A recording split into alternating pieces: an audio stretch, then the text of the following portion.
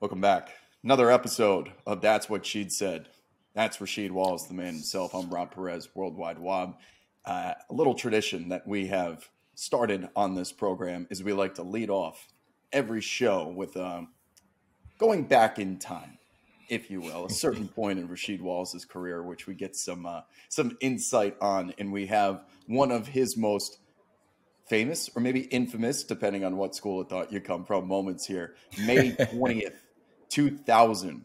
I usually ask Sheed if he can remember what happened on that day.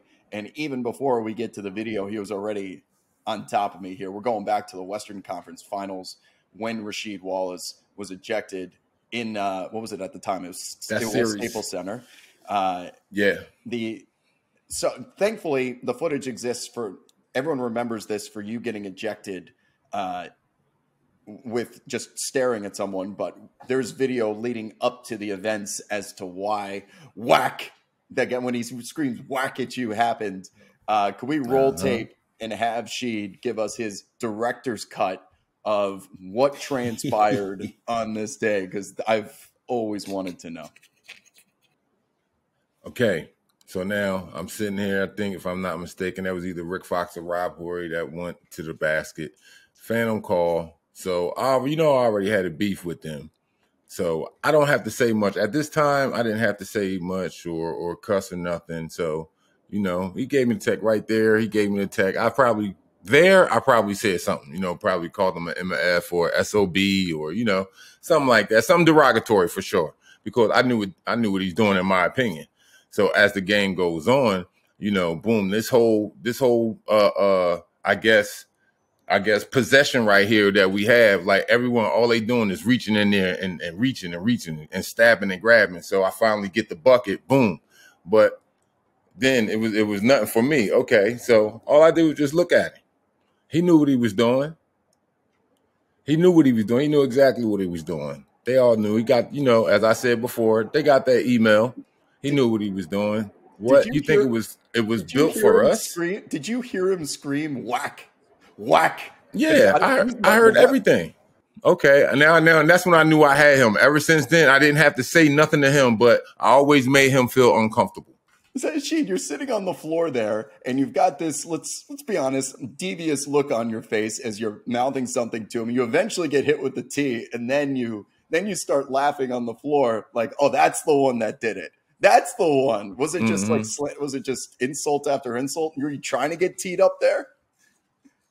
No, I didn't have to say too much. I usually just say one or two things, but loud enough. But you hear me and you know what I'm talking about. If I make any type of reference to anything, you hear me, you know what I'm talking about. So no, I didn't have to say too much. But hey, they got the agenda. What?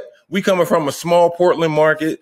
Look, how would that have looked in the finals? Small ass Indiana market and a small ass Portland market in the finals. No.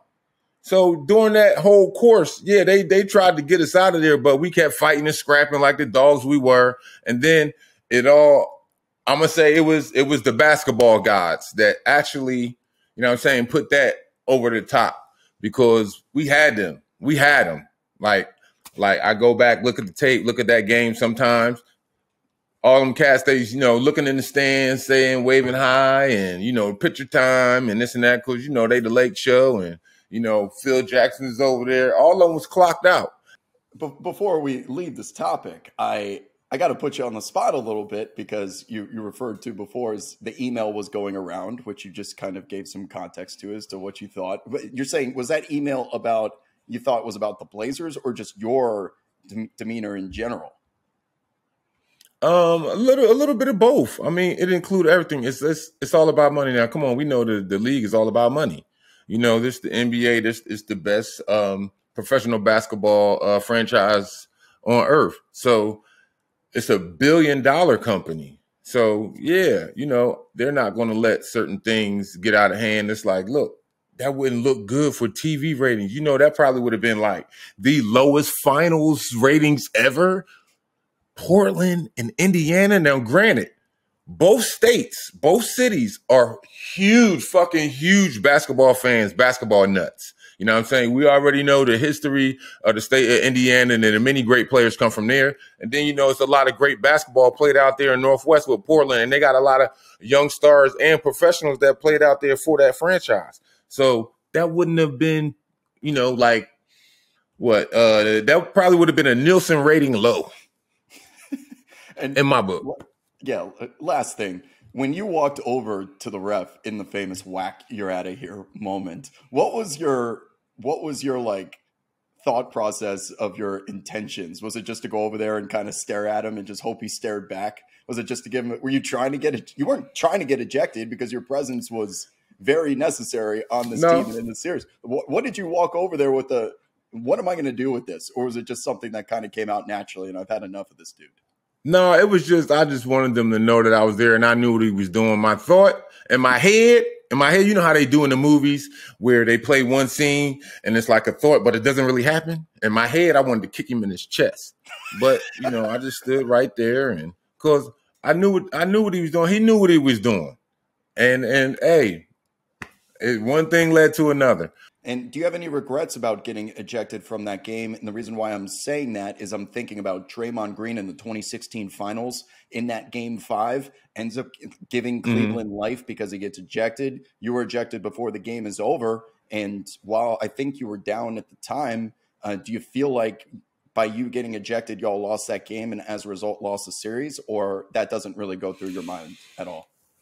No, that didn't really go through my mind. Again, in my opinion, they had their agenda. They had their agenda.